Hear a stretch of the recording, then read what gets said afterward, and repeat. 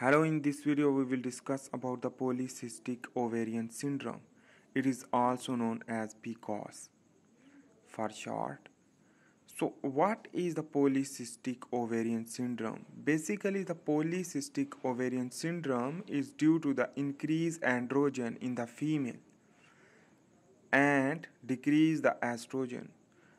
Female hormone will decrease while the increase the androgen, the male hormone, which that will trigger the polycystic ovarian syndrome. So let's begin to understand first of all the production of egg and the function. So this is the hypothalamus and this is the pituitary gland. Hypothalamus release the gonadotropin releasing hormone through neurosecretory cell will bind with the adenohypophysis of the pituitary gland, the cell. After the binding, it will release the follicle stimulating hormone and luteinizing hormone. So this is a female reproductive system which does contain ovary, fallopian tube, vagina, uterus and cervix. So this is the mammary gland. So remember, this basically we will zoom the ovary for understanding the ovulation and menstrual cycle. So what is the menstrual cycle? First is the follicular cycle. In this way, the follicle will be developed when bound with the follicle stimulating hormone with a primary follicle to form a mature follicle or secondary follicle. So in this way, here is the luteinizing hormone will also bind with the thecal cell, while the granulosa cell will bind with the follicle stimulating hormone, and in this way the estrogen will be formed. The follicle contain many cells. So in this way the estrogen will release from the thecal cell due to the luteinizing hormone binding and will trigger the ovulation. So the ovulation will occur and ovum will be released into the fallopian tube. So after the ovulation, the corpus luteum formation, the yellowish glandular structure which that produce itself the progesterone. This progesterone will target to the endometrium vascularization more and thickness, while on the other hand the progesterone will inhibit the gonadotropin releasing hormone from the hypothalamus. So the negative feedback will be occur. This negative feedback is beneficial for the inhibition of the further follicle maturation, and that is why if the pregnancy will occur, so the progesterone will increase and maintain the corpus luteum. This is the gland, and the inhibition the stop further follicle stimulating hormone and luteinizing hormone to ovulation more, so it will stop. So on the other hand, when we will discuss about the polycystic ovarian syndrome, pcos, basically this is the follicle stimulating hormone will decrease due to the genetic defect or other factors which that will lead to dysfunction of the hypothalamus which that release or the pituitary gland. So in this way, here is the polycystic ovary formation due to the here is the primary follicle. So the follicle stimulating hormone will not bind because the lack of follicle stimulating hormone. So in this way, here is the luteinizing hormone will bind.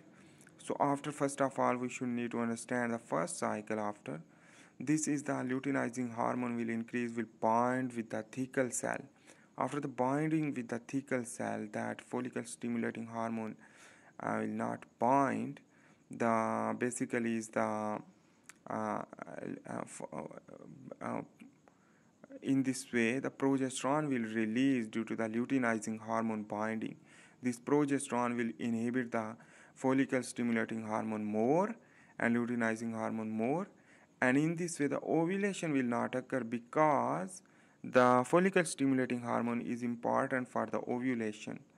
So the ovulation will not occur and not mature the follicle, and in this way the corpus luteum will be not formed because after ovulation the corpus luteum is formed. The corpus luteum will be formation of corpus luteum after the ovulation. So the no progesterone will release, and in this way the no gonadotropin releasing hormone will inhibit. So in this way, the increasing of the luteinizing hormone but the follicle stimulating hormone already decrease will lead to more cyst formation. This cyst formation that increase more and not ovulation, that is why it is known as the polycystic ovarian syndrome. So this is the bigger picture of the secondary follicle, which that's contain granulosa cell and the thecal cell, and inside is the ovum and the follicle. This is known as. So let's begin to understand the two cell, the thecal cell and granulosa cell. The thecal cell is responsible for the binding of the luteinizing hormone because the higher sensitivity of the luteinizing hormone, while the follicle stimulating hormone more sensitive for the granulosa cell. So in this way, when released, the gonadotropin releasing hormone from the pituitary gland will basically produce the luteinizing hormone, but the follicle stimulating hormone will lack. So in this way, the adenohypophysis involve at anterior pituitary gland. So these two type of hormone will produce, but the follicle stimulating hormone will not produce or decrease. So the sensitivity will be decreased, and in this way here you can see this is the thecal cell, which that is primary messenger to the second messenger cyclic AMP will phosphorylation of the protein kinase A to grab, and it will target to the DNA as a transcription factor to produce the P protein 45OC17. And in this way you can understand the cholesterol, which that will be convert into the progesterone. This cholesterol will convert into the progesterone, and this progesterone will convert into the testosterone. But in this case, testosterone will produce, but progesterone will inhibit before the ovulation, that is inhibit the follicle stimulating hormone. After the follicle stimulating hormone inhibition, that means the testosterone conversion from the granulosa cell will inhibit. So on the other hand, here is the testosterone will convert, it is known as the androgen, and dihydrotestosterone is also produced. This androgen will move into the blood circulatory system rather than go into the granulosa cell, because the testosterone, when for example go into the granulosa cell, so for example we can understand just only, but in this case the polycystic ovarian syndrome, this will not happen. So the same mechanism to transcription factor from the secondary messenger to grab to protein kinase A to produce the aromatase enzyme. This aromatase enzyme is special for the testosterone conversion into the estradiol and estrogen. This estradiol and estrogen is responsible for the ovulation, but in this case will not happen. So that is why the testosterone will move into the blood circulatory system. But in this case here is the pancreas, which that is release also insulin. Higher sensitivity will bind with the thecal cell to produce more testosterone because it is anabolic. And in this way here you can see this, the glucose will move inside to function more the thecal cell to produce more, and late the type 2 diabetes mellitus in late risk factor. So in this way the sign and symptom can be a deep voice, hypomestia, the decrease of the mammary gland, obesity due to type 2 diabetes mellitus in late, and the abdominal stretch mark. On the other hand, the thin leg due to estrogen decrease, because the thick leg is due to the estrogen, while here is the thick hairs or even baldness, and fat pads, buffalo hump will be occur here in the back region, and acne will be produced due to the higher level of androgens, while here is the basically the endometrium cancer will be occur in the uterine wall. So the endometrium cancer, why?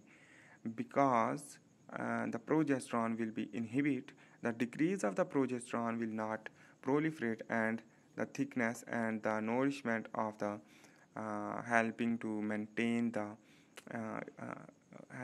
uterine wall, endometrium.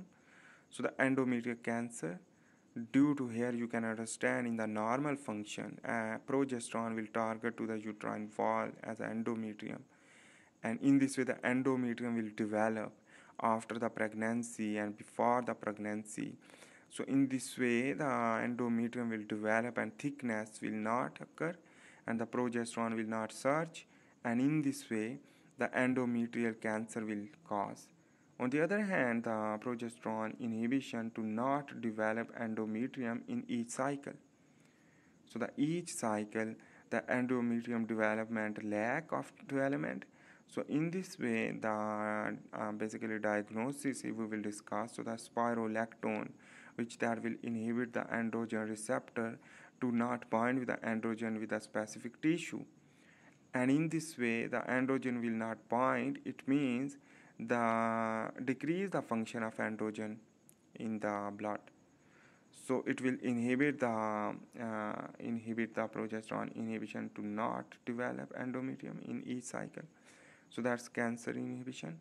While the combined oral contraceptive, the metformin, also used for the inhibition of the type 2 diabetes mellitus, lead to cure, but the pcos will work more. And in this way, here the pcos problem will lead to irregular menstrual cycle due to imbalance of hormone, and the infertility due to no ovulation, insulin insensitivity, and insulin produces more to cause blood hypoglycemia, and adipose tissue increase and obesity, and the endometrial cancer will lead to problem. So this is the video about the polycystic ovarian syndrome. I hope you make sense about this, and if you like this video, please make sure to subscribe, like, and share. Ask the question for answer in the comment below, and give the suggestion for making a new tutorial about the physiology. So thanks for watching. Bye.